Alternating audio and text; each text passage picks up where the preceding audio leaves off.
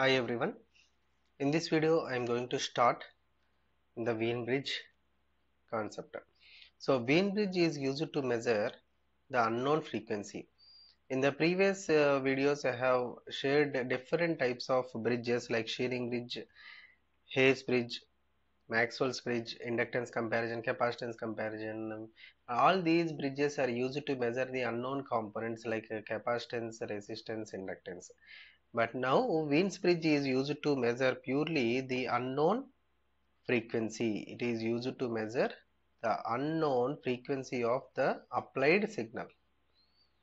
Okay. So let us see the bridge of this Wien's bridge. This is the bridge consisting of four arms where the first arm is consisting of series R and C, series, resistance and capacitance. And the second arm is purely a resistance, and third arm is consisting of a parallel combination of resistance and series. So the resistance and capacitance. So R3 and C3 are in parallel, whereas the fourth arm is having a pure resistive network R4. Now this is the place where we are applying the unknown frequency of the signal. So we are applying some sinusoidal or whatever may be the signal we are giving here. That signal's frequency is unknown. That frequency can be yielded from because of this Wien's bridge. Okay, and this is the detector. Now, if you see the bridge arms properly, the third arm is having a parallel combination of resistance and capacitance. I told you already, when we are going to measure the unknown components of any type of bridge or any type of component, when we have this type of resistance and capacitance in parallel, then definitely we should go for admittance instead of impedance. Okay, it is always better to go for admittance in when we are having a parallel combination of resistance and capacitance, because it gives easiest calculations when compared to impedance. Okay, so during bridge balanced condition, so when bridge is balanced, so what is the notation? Z1 Z4 is equal to Z2 Z3. So Z1 Z4 is nothing but opposite arms of impedances multiplied together and equated. So what is Z1, what is Z2, Z3, Z4 we need to write here. So I already told you before going to the substitution part. Let us see which arm is having the parallel combination. Which arm is having the parallel combination? Third arm. That means Z3 must be replaced by Y3. So how to replace Z3 as Y3? So take this Z3 on this other hand. So we have to write Z2 is equal to Z1 Z4 into, it becomes 1 by Z3, nothing but Y3. Take this as equation 1. Now take the values from the circuit. What is Z1? It is a series combination of resistance and capacitance. So R1 plus 1 by j omega C1. What is Z2? Z2 is equal to simply R2. And what is Z3? Z3 is not there. Now we have taken Y3. So Y3 is equal to 1 by R3 plus j omega C3. This is the advantage when we go for admittance rather than impedance. Directly we are writing the notation in terms of just addition. Suppose if you are writing the Z3 instead of Y3, then you have to write R3 in parallel with 1 by j omega C3. Then it becomes again complex when we multiply in this equation 1. Okay, so that's why it is better to consider. It is better to consider. I am not suggesting you to take only admittance always. Okay, it is a better way. Okay, so Z4 is equal to simply R4. Now substitute in the equation 1. So from equation 1, so after substituting, Z2 is nothing but simply R2. So R2 is equal to Z1 R1 plus 1 by j omega C1 into Z4. What is Z4? Simply R4 into what is Y3? 1 by R3 plus j omega C3. Okay, so multiply 1 by 1, R1 R4 plus R4 by j omega C1 into 1 by R3 plus j omega C3 is equal to, so now again substitute R1 R4 by R3, multiply this factor with this factor, so R1 R4 by R3 plus j omega R1 R4 C3 plus R4 by j omega C1 R3 plus, so j omega gets cancelled when we multiply these two, R4 C3 by C1. This part is equal to simply R2. So now equate the real and imaginary parts. This is the real part on the left hand side. We don't have any imaginary part on the left hand side, so it is 0, and it is also a real part, and the last one is also a real part. So what we will get when we equate the real part, R2 is equal to R1 R4 by R3 plus R4 C3 by C1. Now take that part. So by equate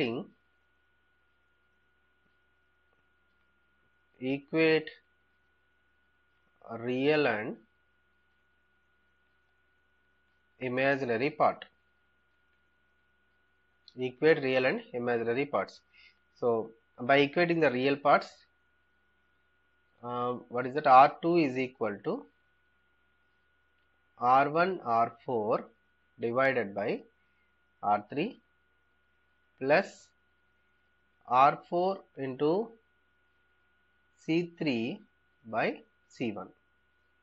And similarly, when we equate the imaginary part, what is the imaginary part we have? J omega R1 R4 C3 j omega R1 R4 C3 plus R4 by j omega C1 R3 is equal to 0. So R4 goes to 0. J omega R1 R4 C3 is equal to, you can write it as minus R4 by j omega C1 R3. So this R4 cancel, and this minus this j and this j, these three are cancelled. So we have omega R1 C3 is equal to 1 by omega R3 C1. Okay, so omega square, take this omega onto this one and R1 C3 onto this side. Omega square is equal to 1 by R1 C1 R3 C3.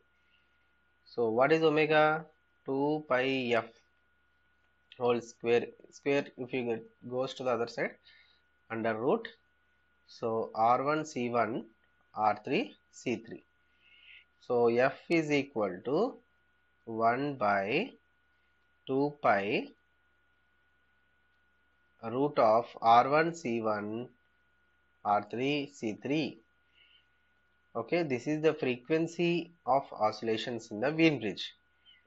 Frequency of oscillations in the Wien bridge. So we are calculating the unknown frequency in this way.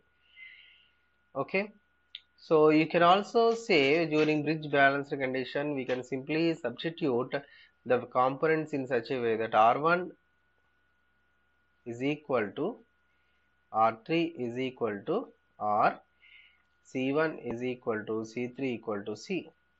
Then what happens? So if you substitute R1 R3, it becomes R square, and again C becomes C square. So F is equal to simply 2 pi RC.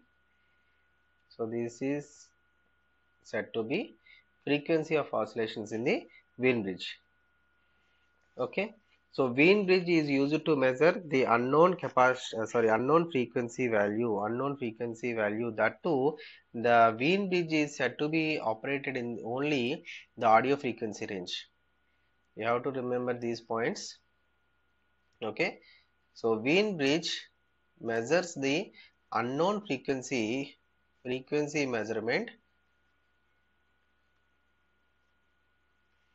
done in audio frequency range. Frequency measurement could be done in audio frequency range. So what is the range of audio frequency? 20 Hz to 20 kilohertz. So in this range of frequencies, our Wien bridge can be able to measure the unknown frequency component. So, and also the accuracy of this Wien bridge is varied from 0.5% to 1%.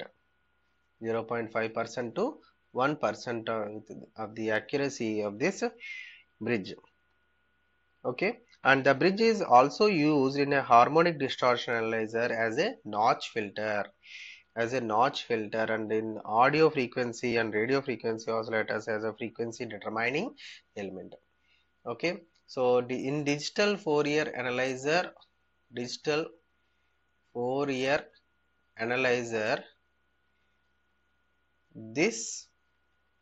Wien bridge is used or employed. Okay, so Wien bridge oscillator has been used as a notch filter.